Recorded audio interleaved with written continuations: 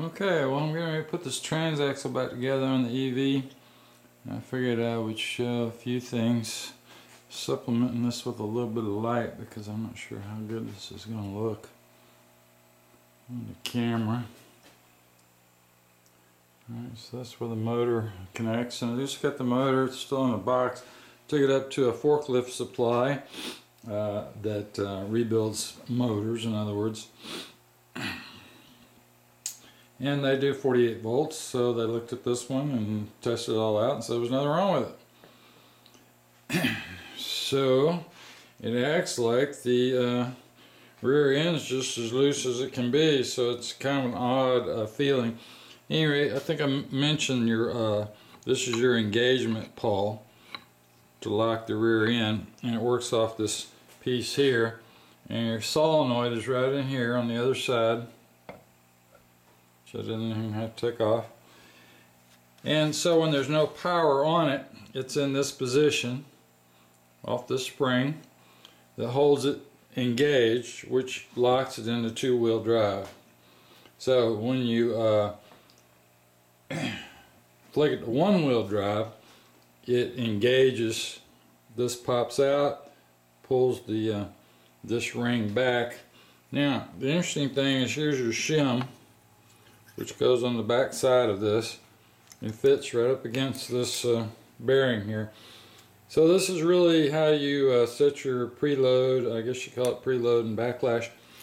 That laying against this edge of this carrier.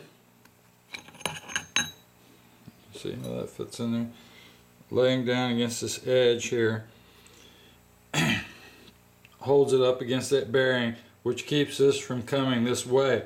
Now on the other side of this, you've got a similar thing. Well, you got your ring gear, and you got this bearing on the end of your ring gear, and behind that bearing you've got some shims, and the difference between the shims you have on that side plus this shim here keeps this carrier in the right position, which gives you a proper wear pattern and all that.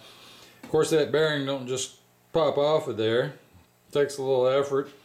So if you actually had to do something like that, I can't imagine. I looked at the wear marks on mine. It looks perfect. So right now you just go in here and you put some sealer around this, and then you put this back together and torque it back down, and that's about it. You have to go in here and clean up all this old sealer around here, and you want to go around these holes, I guess. So at any rate, there's really not much to it. The bearings all look good and all that. This just lifts right out. All these gears look perfect, and inside of here is all nice and tight, so really don't see a problem at all with the transaxle, and shouldn't at the 130 hour mark. Should still look like new, and it does. So whatever this weird issue is with this, it's not in the transaxle, even though that's kind of what it felt like. And it felt like there was a lot of play in these axles. Well, they do have a little bit of play right here, but it wasn't the bearings moving. In other words, it wasn't this part here. It was just the axle inside the spline, which had a little movement. So when you play with it, it really was hard to determine. I thought the bearing itself was moving around. That's what I assumed. But the bearings, they're just fine. So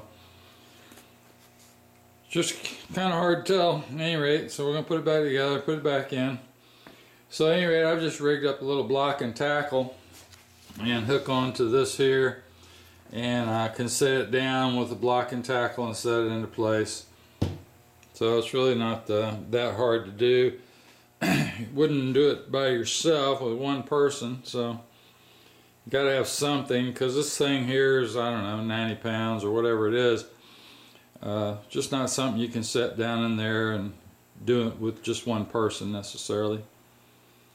You got to put your bolts in and all that kind of thing.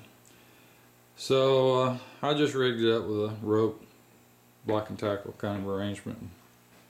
At any rate, that's about all I got to say, I guess, at this point. Everything looks fine. Thanks.